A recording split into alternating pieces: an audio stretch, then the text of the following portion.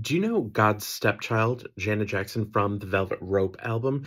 This is what's amazing. First of all, do you have the vinyl of it? It's an amazing song. Now, here's what's great. It was just released in October, digitally, globally, everywhere. And it already had an impact because on iTunes, in Italy, on the R&B charts, it peaked at number 5. And in the US, number 22. In France, 26. In Australia, Canada, 47, 49 on the iTunes R&B songs. So let me ask you, first of all, do you know God's Stepchild? Let me know in the comments and everything. And what did you think of the first time you heard it?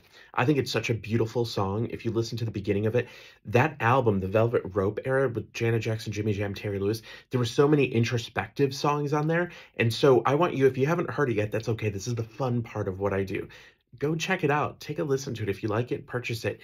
But the main thing is I want to ask you, when you listen to it, what do you think of first time you hear it? Okay. But once again, if you already know that, when was the first time you heard it? And are you going to go to Together Again tour? Let me know what city. Let me know on any of the socials. My name is James Rodriguez Horton. I honor all of the great things, including Janet Jackson, because hashtag Janet's Legacy Matters. Follow me for more on any of the socials. See you on the flip side.